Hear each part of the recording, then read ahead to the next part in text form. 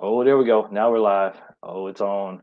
We interrupt your regularly scrolling broadcast to bring you these important messages. Hello. Are you out there? Stop, stop. Man, are we, let me see here, man. Let me go to the page here, We're man. going we're going to See we're if I going can to the see if I page. can get some sharing or something like that, We're man. gonna do some sharing. See what the deal That's is, man. right. We Man, got hey man, you got I got a new look on my Facebook thing here, man. I went dark. oh, did you? Yeah. Yeah, I, it is. I saw you had that new suit on in that picture. You're looking dapper Dan. What's going on? That was my the whole theme of my Facebook page, man, turned it has a light theme and it had a dark theme. Uh-oh. And so now, like, all the background is black and everything up in front of it is like shared to Oh, my timeline. Oh yeah, so that's like that old MySpace where you could like organize all that stuff. yeah. And you can change like the theme of it, man. I'm digging this, dude. Nice. I'm digging this thing, man. Yeah, show you right. Yeah, the whole look is totally different, man. Interesting. I'm down So with that. well, we're all looking different. A little more scruffy, a little more. Yeah, we doing our thug thistle. We doing our thing. For You all see you out here. there, no, we did not die from COVID. No, We we are did still not, man. here. Hey, you want to get started, man? What do you Yeah, think? let's What do do you this think? thing. I'm sharing, Boom. Boom. I'm sharing too. So that being said, I am Kirk M. Samuels. and I am Jason B. Kendrick. Ooh, we are the one and only Mad Men of Masculinity, baby. M3 in the house. That's right. And we're just real men having real conversations for you. And tonight we got a real doozy for you.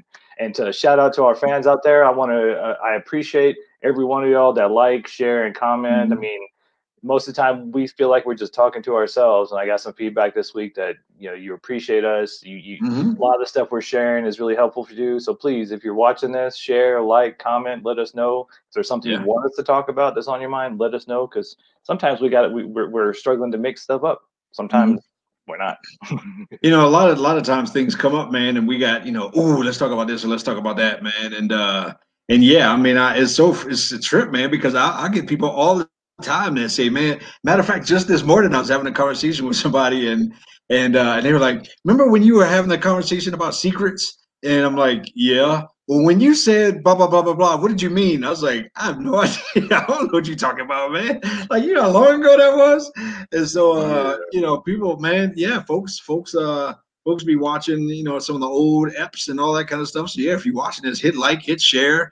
Matter of fact, if you type in some comments, if you're watching this live, we can actually see your comments on the side of the screen over here. So, give us some feedback. Let us know what you think, because this one, I got a feeling this one might be kind of deep, man. Oh, we're gonna dive right into the deep end on this one. I'm not. I Uh-oh.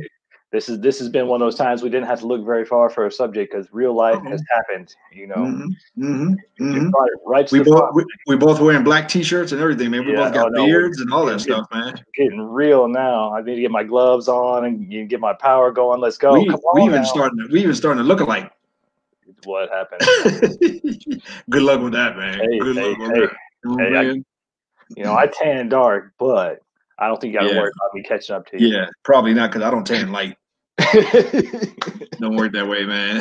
That melanin is a one-way street, man. You know what I'm saying? That is It funny. don't go that way, man. It don't go that way at all, man. So, All right. man, you got some stuff, man. So what do you think, man? So what's on your heart, man? What should we dig into today, man? Well, like I put in the title, know thyself, and in the Ooh. description I put, the only way to get what you want in your life and attract things that you really want is really to know thyself, and that's what's really been coming up. I mean, as the connection catalyst, as somebody who coaches people in connection, what I'm finding more and more is your connection to yourself, your foundation, your self awareness is the key to Mm, getting all those things. And we talk about nice guy syndrome all the time, and part of nice guy syndrome is looking to the feminine, looking outside ourselves for that mm, validation. And so without that inner awareness, without that foundational piece of this is who I am, this is what's important to me, this is what my purpose is, we tend to be wishy-washy and we fall in the friend zone. But mm, especially now with everything going on, with all the fear going on, all the COVID, all the stuff, that there's a lot of people looking for someone to blame. There's a lot of people looking for someone to, so they may look at you and say you did me wrong, or you took advantage, or you did this or you did that. And you have to be very aware of who you are and know yourself, because it's really easy to get knocked off and go, did I, is that, am I a bad person now because this person thinks this, Hmm. whether it's true or not. So knowing yourself, really being strong within yourself to go, I know who I am in my core, and I would not do that. I'm sorry they feel that way. I'm sorry they've had this experience that they judged or turned around like that. But I know Hmm. for myself that I'm a good person. I know that that was not what I meant, and so having had that experience in my own life recently, it was like Hmm. I should probably bring this out and share it, because it's there's a lot going on right now, and I know there might be some people out there watching this where that's having other people direct their hatred at you, or their hurt or their fear at you. So being Hmm. very clear about who you are and knowing who you are is very key. And in that way, when you know who you are, you attract those people that are of like mind. You attract those people who Hmm. resonate with you. You attract those relationships, those clients, that business. You may attract your career that way. But Hmm. when you're looking outside yourself, I mean, we've talked about this, I don't know how many times, for almost 40 years now, except for a few span of years in my teens and 20s where I did whatever I wanted. I've been waiting for somebody to say, "You're good enough, and you Hmm. get to do this now," and I deem thee worthy. Hmm. And that's comes from a lot of that nice guy syndrome stuff, and feeling like, well, maybe I'm not good enough just the way I am. Hmm. But I mean, I'm at the point now doing this work with you and all these other folks that I know who I am. And even though sometimes I doubted, that core is pretty strong now. Yeah. You used the two words several times right there, and I am are the two most powerful words in our language. I believe that whatever you put after I am has divine power over your life. Um, and so to know what comes after I am is important in terms of who you are. I am is another form of, to be. Uh-huh. And so, when you can exist in that space, man, when you can exist like that, then you can kind of live out of that. But I think when you're able to live out of that, then you're less susceptible to the whole validation thing of I need somebody to validate who I am. Right. And for a lot of us, that's difficult because a lot of us didn't have anybody to help us build that validation muscle. There's a difference between affirmation and validation, by Oh the yeah. way. But I think no one no one that or anyone that didn't create you should never even come close to having the power to validate you. And even someone that did create you, at some point you become your own thing and not what they created. And so yeah, I mean, there's power in that in terms of who I am. Because if you spend your whole life looking for validation, man, that's the tail wagging the dog, and you always going to be susceptible to the next person's opinion. Us as guys, I would imagine women as well.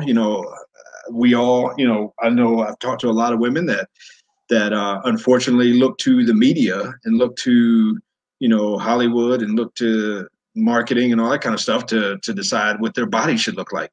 You know, Men are falling susceptible to that too. But a lot of men look to women to decide what their manhood, what their masculinity should look like, and that's that's the cart before the horse, man. It takes a man to make a man. So how can you look to a woman or femininity in general, to decide who I'm going to be as a man? That's we should be offering that to the world.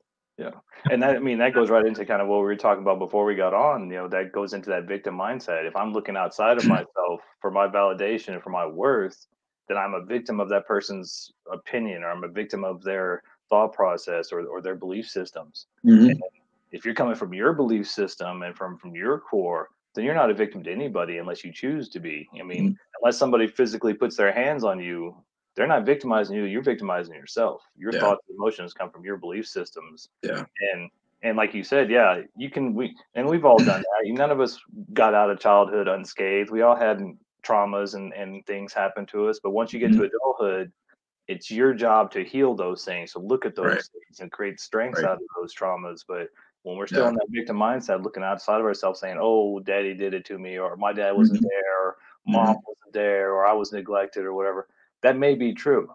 But Mm-hmm. and if you're not going to take responsibility to heal those wounds, to look at those things and turn them into strength. Because what I'm finding, the more I am more self-aware, the more I stand within my power, the more I look at those things that used to scare me and turn them into strengths. You know, you Mhm. turn the bull around and head straight at whatever it is that is affecting you or you fear and find out what's behind it. Yeah. It becomes It- being transparent, I can say with this level of vulnerability that yeah, in my childhood, in some ways, I was victimized, um, and now that I'm 47, I somewhere to your point, somewhere along that journey, I have to change that victimization. I mean, I was helpless. I mean, I was out of my control kind of thing. I got to be able to take that victimization, and now I can say I'm a survivor of that thing. That's a lot of terminology nowadays when it comes to diseases. When it comes to, I know I do a lot of work in human trafficking and that kind of stuff. And now we don't say somebody is a victim of human trafficking. We say that they're a survivor of human trafficking. And so and that takes the power back. And it's all about power, man. That knowing that self, it's all about power, man. And you know, it's all about where that power comes from. That power in my mind, that power comes from me. That power comes from within me. Yeah, that power comes from the God that's within me. yeah. That power comes from my story. That power comes from my purpose. That power comes from all that kind of stuff, man. And so, when you're able to take that victimization and frame it to a source of strength, then you own that thing, man. Then you can use that to do good in the world.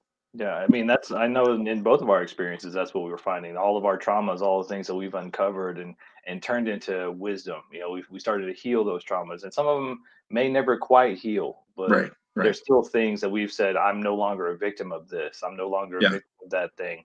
Now I'm a survivor of it. Now I've healed it. Now I'm Hmm. working towards healing it. And Hmm. with that comes the wisdom of it. And as soon as you reframe it from victimhood to survivor to that kind Hmm. of wisdom thing, Hmm. now you're capable of helping other people because there are other people having that same experience. And what is the greatest issue we're all having now is feeling like we're alone, feeling like we're isolated, like we're the only ones.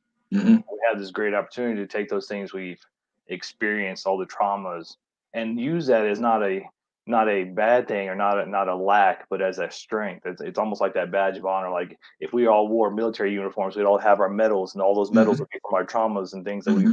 we've dealt with. And now Hmm. we've passed that course. We've finished that class. We got the diploma, we got the T-shirt, we Hmm. got the little funky hat, and now we Hmm. go out in the world and help people with the same thing. Hmm. But that kind of stuff becomes that's your battle scar. That's your, I don't know if you get, I got a scar right here on my forehead, I got one right and there. I ran into a trash dumpster right when I was young, and so but there's a difference between a scar and a wound, Yeah. and my wound became a scar, and I may wear that scar as evidence of the wound that I once had, and that's a reminder of that experience. But even as you bring up the whole military thing, the way I learned it a long time ago is the tradition of military ribbons, and the military ribbons taking on different colors. It's almost like battle scars. I mean, it's the notches, if you will, from the different awards, and so the parallel between that is all of my ribbons on my chest represent the things that I've done, the battles that I've been through, in the form of military battle. So, and again, that becomes part of your unique identity. Every person in the military, for the most part, has their own set of medals and ribbons that they've earned. Some of them we all get. If the nation's at war, we all get the national defense, service. But at the same time, if you got a purple heart, that's because you got that scar. So point being, that becomes your identity, and that becomes who you are. And who you are, again, is where you get your sense of power, where you get your sense of focus, and where you get your sense of validation. Yeah, I mean, for you get to have your like since you're not a victim of those things, you survive those things. Since you're a survivor of those battles, you're a survival of those traumas, you're a Yeah, survivor of that campaign. You yeah, get those medals as a trophy of I survived. And yeah. go back to your point of the scars and things, and even the rank. Way back in the day, they used to carve their rank in their arms, and those Hmm. were literal scars showing their rank. And so now Hmm. we get to have the figurative scars, or maybe more energetic, metaphysical, emotional scars.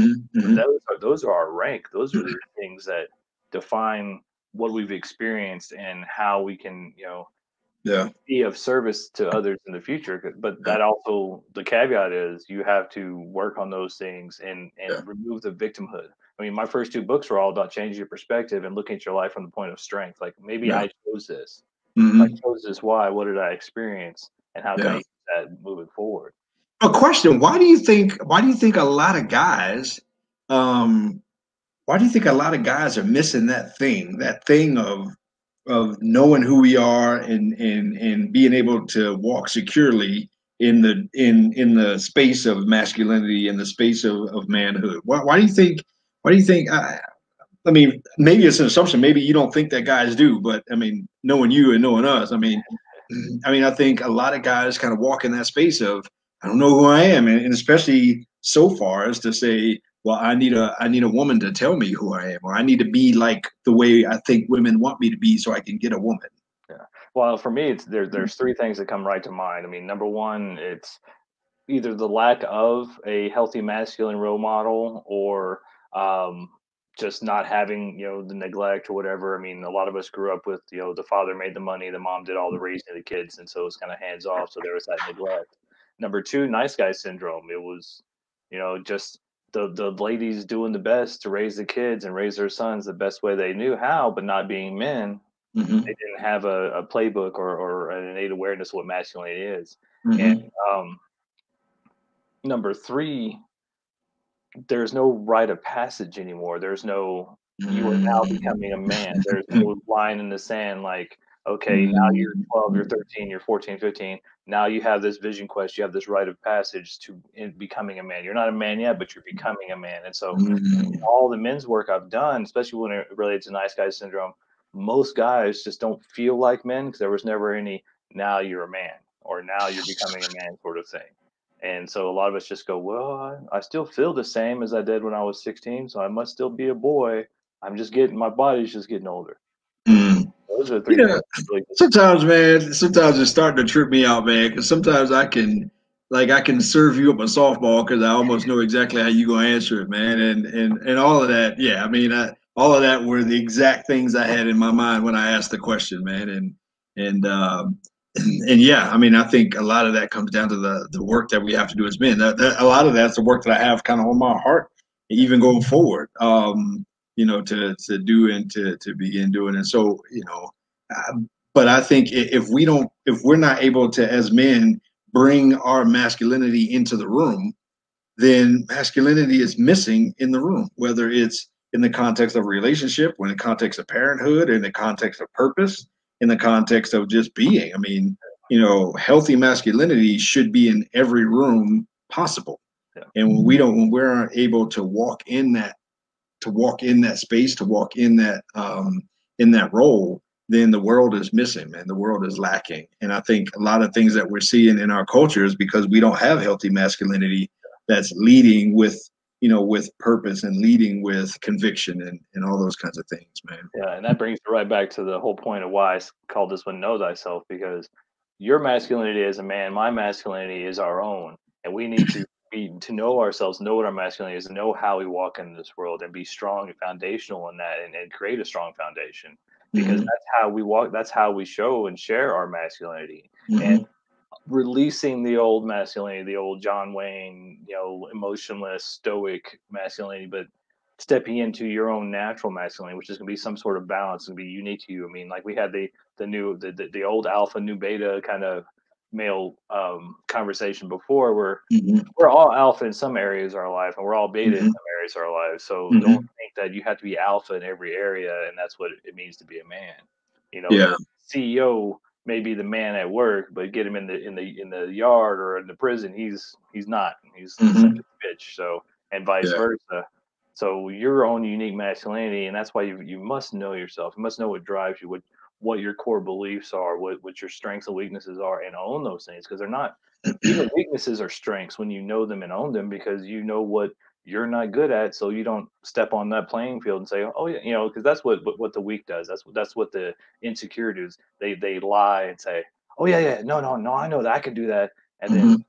you know create chaos by attempting to do something they know they can't do. That's a Hmm. strength and that's wisdom and that's courage to say, oh, that's not a strength of mine, but I Hmm. know somebody or I can, ask for support there. So Yeah. you as a man, even as a woman, if you know yourself, if you know your core values and you can stand strong in that, that's goddess energy. That's healthy femininity. And that's what we're all missing right now. I think a lot of people are freaking out because what they thought was their foundation, which was Hmm. outside of themselves, is being rocked right now. But if Hmm. you're strong within yourself, no matter what storm comes around you, you're good. You Yeah. know you got this. You know that what your foundation is. You know who you are. Yeah, culturally, we're getting upside down in a whole lot of things, man. And I think, I remember being in different phases of, let's say, for example, the dating world, and feeling like um, I needed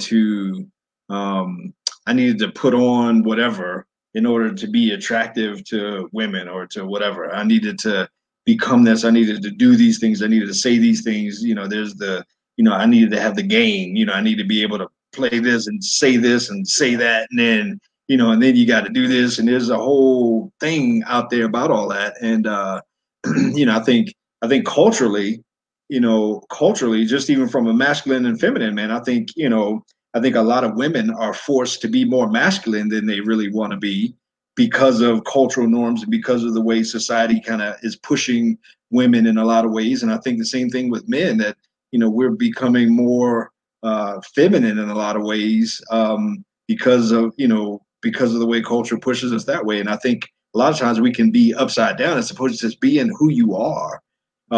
Even if you are a man that tends to radiate more feminine essence or whatever, or a woman, vice versa, but to be able to be that thing and let that be okay or not okay for somebody, and I mean, and not put on that front, and just be you.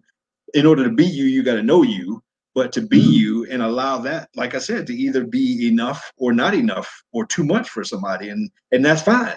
It's like I may not be your cup of tea, but if I am, it's sweet tea. That's right.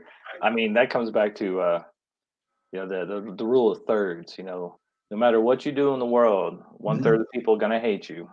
No matter Mm-hmm. what you do in the world, one third of the people will not care. And Mm-hmm. no matter what you do in the world, one third of people are going to love you. Mm-hmm. So, and the only way to find out who those people are is by being yourself. You got to Mm-hmm. be unapologetically who you are. If you're too much for some people, good. Be too much Yeah. for them because you'll be just right for somebody else. And Yeah. that's the thing is we've all been taught, and that was how we were raised, that to be yourself is to be selfish, and you got to put everybody else first. And Yeah. and selfishness is really just sense of self. It's not selfish. It's only selfish when somebody's not getting you to do what they want you to do. When they don't, when Mm-hmm. somebody's saying, and that's unfortunately, we're raised in that shame culture. I mean, that's why I love Brene Brown. We quote her a lot because she's Mm-hmm. bringing that to the surface. That we have Mm-hmm. this shame culture of don't be yourself, be who I want you to be, and we think somehow that's more healthy than being yourself. Like, Mm-hmm. oh, if I just be what everybody else wants me to be, then Yeah. I'll be okay. But the funny thing is, nobody knows who you are, and if you don't know who you are, then because everybody has their own version of you just by Right. their prejudices or their mood that day, or just their experience of you. I mean, I remember in my 20s and 30s there was like three Jasons. There was Mm-hmm. work Jason, there was party Jason, there was private Jason. Mm-hmm. And if I brought one of those other ones into one of those, they freaked out. I remember having a deep conversation with some girl at the bar, and she stopped, looked at me, and goes, "Who are you?" I was like, Mm-hmm. "Oh, sorry, I brought private Jason to the bar. Sorry, I brought." Right. Right. Right. So you you know might as the well be you. the reason why I'm a divorced man is because I got married. I went into marriage trying to become what a woman wanted me to be, or what I thought she wanted me to be. And the more I could not live up to that, the more I medicated that deficiency within the context of that marriage. And so, um, and then even now, as I and you and we are into like the speaking world and all those kinds of things, it's really, you can be tempted to want to be like that. I want to be like Tony Robbins. I want to be like Gary Vee. I want to be like Les Brown. I want to be like whomever, this preacher or that speaker or that author or whatever. And I think the more you can bring your gift, that's one of the things that I love about the boot camp. I go to the business boot camp. Gary Barnes thing. I mean, one of the things he talks about. I mean, one of the things that we go through is just being you, man. Just bringing who you are and the gift of who you are to to the stage, if you will, and just be natural. I mean, you want to be presentable and you want to be an effective communicator, but still, I mean, all the slang, the words that you use, the personality that you use. I mean, the more that you're natural, the more your gifts will flow, man, and the more you'll begin to attract those things, and the more people will be like, man, I just kind of like that person, just being naturally you, naturally who you are. Yeah. Yeah, I mean, go back to like Joseph Campbell's one of my favorite quotes is the cave you fear to enter is where your treasure Mm-hmm. lies. Mm-hmm. And for all of us, I mean, okay, I'm not gonna I say all. quoted that in my book, man. See, it's great minds think alike. Let me tell you Yeah. what. But I mean, that cave for most of us, and this is just I'm being speaking generally because we, Mhm, I can't get you all, every one of mhm, y'all mhm, specifically, mhm, but mhm, in mhm. general, the cave that most of us fear to enter is this cave right here. It's Mm, to our own heart, to who we really are, because we've all been mhm, trained to be mhm, what somebody else thinks we should be. Our mhm, parents did the best they could. They were just mhm. people, and they told you what they thought you should be, and maybe they were right, maybe they were wrong, maybe they were partly right. Yeah. It's up to you to decide. And if you're still afraid to enter into this cave, Mhm, you're not going to find your treasure. But once we enter this cave, once we mhm, expose that treasure, once we have the courage, because it is fearful. I mean, that is the most vulnerable place, is to be who you are, mhm, to be who you are for in front of the world. Because yeah, 2/3 of people are not going to like you, are not going to mhm, care. But mhm, those 1/3 are the people who matter mm, in your life. So I mean, mm, that's been my journey. That's why I'm so fired up right now, because I'm in this place now where I'm like, this is who I am, mhm, and this is what I want to share with the world, even though I'm shit scared most of the time. So excuse my mhm, language. mhm, That's what when you enter that area, when you show yourself to the world, you'll get some flack. But then the mhm. people who stick around, those are your people. That's the gold. That's your treasure. That's your tribe. That's your tribe. We spend a whole lot of time fighting these external battles. We spend a whole lot of time fighting all of this stuff on the outside. And what we don't realize is that sometimes the greatest enemy is in me. And man, if we can go in that place, man, and if we can tackle that dragon, if we can fight that demon, then man, so many other things outside of us will, chains will just fall off. But to be able to, especially when you deal with guys, like I deal with guys with addiction and that kind of stuff, and just having this conversation yesterday with a couple of guys, but addiction is almost a symptom of a deeper problem in most cases, where somebody is actually medicating a deeper pain. And so until you're willing to go into that and to heal that pain, to heal that thing that's on the inside, man, you're always going to be fighting that thing on the outside. But so many of these things present on the outside that are really inside problems. Every ism is in him. Ooh, I just made that up. Ooh, look at you go. Every ism, racism, sexism, classism, genderism, whatever kind of your ism is I'm saying in him because we're guys and it flows Yeah. ism in him, but whatever. Um, but all of that's on the inside, man. And until we as people begin to deal with our own hearts and to begin to deal with our own insecurities, our own fears, our own pain and hurt, and our own shortcomings, and until we begin to deal with all that, society as a whole is going to be a bunch of external stuff, and there's going to be people manipulating our external weaknesses for division, as opposed to us knowing who we are and being I'm okay, like I should be okay disagreeing with somebody on social media. Yeah. I shouldn't have to put you down if you disagree with me. I should be so secure in who I am that I'm cool if you don't agree with me, man. Like I don't, okay, cool. I mean, you think that way, I think that way. But right now things are so divisive, things are so vicious on social media because people are just lashing out at each other, man. Because we're not collectively, we're not secure about who we are, man, and what we believe in our inside. Yeah, I mean that maybe the ism is in them or in them. Mm-hmm, But mm-hmm, that's the thing. When and it's tricky too, because we can actually use those things, the mm-hmm, things that trigger us, to find out mm-hmm, what's inside of us, so what needs to be healed, what the fear is, mm-hmm, what that trauma is. Because the only reason we get triggered, like when you're strong at who you are, people can call you a purple dinosaur, all kinds of names, and as mm-hmm, long as you don't believe it's true, you're like, mm-hmm. okay, whatever you Mhm, say.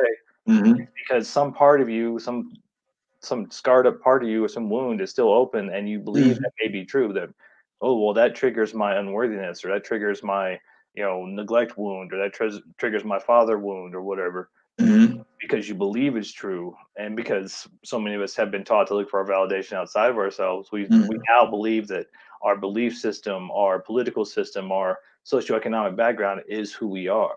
Hmm. That's why everybody is so triggered. So coming back to, who are you really? Who do you really know who you are? Because nobody else. I mean, as much as we wish we could find that person that knows me better than I know me and is Hmm. my partner, Hmm. nobody's ever going to know you as good as you know yourself. And if you're not taking Hmm. time to get to know yourself, you're not going Hmm. to find that perfect partner or that perfect. Hmm.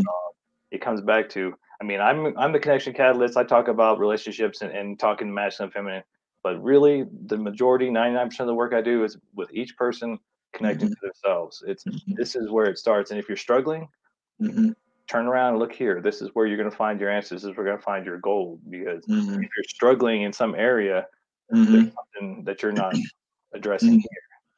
So let's bring this plane in for landing. Let's line up on the runway here, man. So that being said, how does somebody get to know themselves? How does somebody find themselves, man? How does somebody accomplish this thing that we're challenging people to do, which is to know thyself? It really starts with stopping, taking some moments, deep breaths. I mean, meditation is great.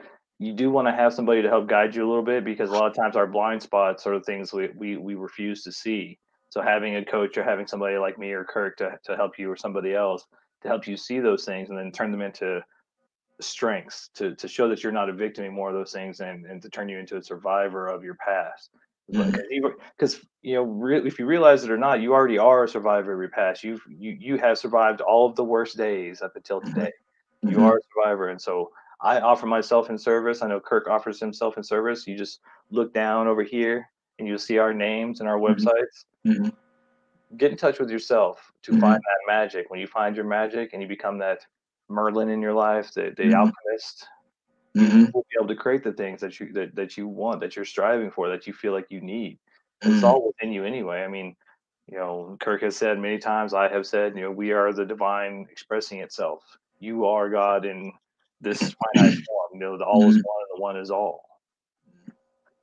Man, I think I would say I didn't think about the answer before I asked the question, so I'm kind of processing it now. I think it takes some time alone. I think it takes some searching. I think maybe it takes some solitude. It takes some addressing some of that stuff. I think it might take counseling Mhm. if you need help with your wound in terms of unpacking the bags from your past. Maybe you need formal, sit on a couch cognitive therapy where you need, some kind of LPC or something like that to, to help you unpack that stuff. Maybe that's, a coach. I mean, the different, maybe the sitting on the couch is unpacking the bags. Maybe the coaching is somebody in this space that we're kind of in, but coaching to help you not only unpack your bags, but fold it and put it away, the going forward kind of stuff. And so, and then, yeah, because I do think a lot of that happens in space with other people, whether it's a group, whether it's, one on one, but happening in space with other people to help hold up a mirror to show you yourself and to show you, what they see, and then to help you walk through that kind of stuff. But it takes work, man. But I think there's not much more rewarding work and not much more return on investment that you'll get when you invest in finding yourself, learning yourself, and most of all, knowing yourself. Yeah, and if you're anything like Kirk and I, and have gone through this battle, if you're not there yet, I mean, it may be you need all of it. You may need They need counseling, all of it. coaching, Mm-hmm. and to have somebody show that mirror. Because I know in my case, I thought I knew who I was, but that was all the old voices of trauma, and so it's it will speed you along your way to have somebody support you, have a group Mm-hmm. support you, and what they will do is, because most people, whether they realize it or not, everybody else, for the most part, who has taken the time to see them and feel their heart, knows who they are. And Mm-hmm. if we have that hamster wheel of negative thought about ourselves, it's good to have somebody hold the mirror and go, here's who I see you as. This is what I Mm-hmm. see. Because I know there's been a lot of times where a coach of mine or a friend of mine or somebody has said something to me, and I went, oh, I never Yeah. thought of myself that way, or I didn't accept that about myself. But you know, Yeah. to have somebody say, "This is how I see you," and so Yeah.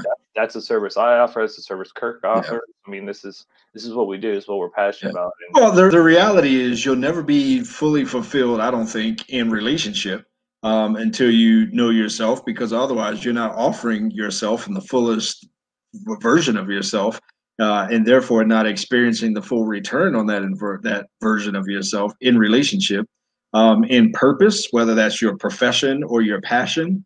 Um, I think until you know yourself, until you discover and get to that place, you won't be able to know what you have to offer the world. You don't know what your superpower is. And so if you don't know what your superpower is, how can you be one of the Avengers? Right. So I mean, I think, that work that it takes to do that. And then when somebody comes along with some story that ain't you, then you child please, yeah, and you can just, that kind of stuff. I'm rubber, you're glue kind of thing. But that happens from that work that we're talking about, man. It's a pretty deep topic. and the last thing we'll say on this, and we'll bring this plane in. Um, when you do the work, you will stop searching because you will become the magnet that attracts in those things. When you show Yeah. yourself to the world, Mm-hmm. because that's why we all struggle, because we're trying to be something we're not, because we think that's Mm-hmm. what we're supposed to be to attract this person or that person. Mm-hmm. And that can only last so long. Every time we have Mm-hmm. a relationship, you get in there and you twist yourself up to make Mm-hmm. them want you, you get them, Mm-hmm. and then you can't keep that mask on for much longer. And then Mm-hmm. it falls apart because they said you changed. No, you just went back to being yourself.